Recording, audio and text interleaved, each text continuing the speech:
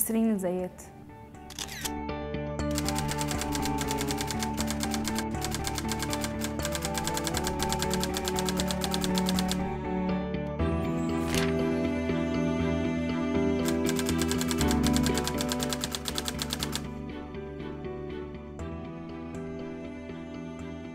الثورة أنا شايفة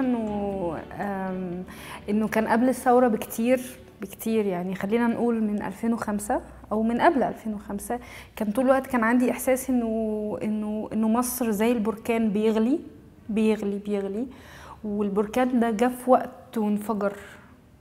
الانفجار ده كان هو اللي عمل ثورة 25 يناير واللي هو الناس بدأت يعني اتكسر حاجز الخوف اللي كان جواها طول الوقت، انها تخاف تنزل، انها تخاف تدخل، انها تنزل في مظاهرات، انها كانوا خايفين يعبروا عن رأيهم في السياسة.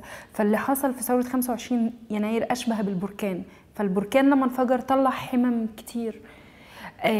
بس ما اقدرش اقول انه الثورة خلصت او نجحت، لا الثورة لسه مستمرة، لأنه البركان لما بيطلع بيقعد فترة طويلة علشان الحمم البركانية تهدى. لما تهدى نقدر نبني عليها ونقدر نزرع عليها. ده نفس الحال اللي حاصل في مصر واللي حاصل في ثورتنا.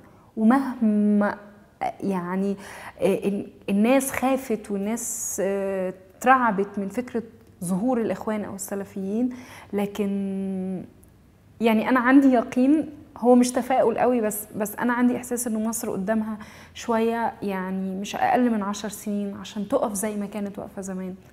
والثوره ما خلصتش، والثوره هتفضل مستمره برغم كل المعوقات وكل العراقيل اللي هي بتبقى قدامها، لكن هتكمل وانا متاكده من ده.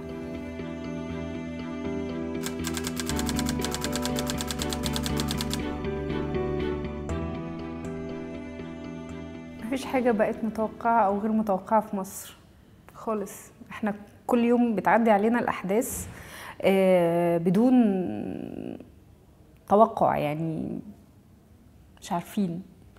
يعني أبسط مثال يوم الجمعة لما قالوا إنه في مليونية في أحد الأيام وحصل مناوشات وضرب بين الإخوان وبين الليبراليين، برضو احنا ما كناش متوقعين، او لما نتوقع حاجة ممكن ما تحصلش، او لما ما كناش يعني، والعكس صحيح.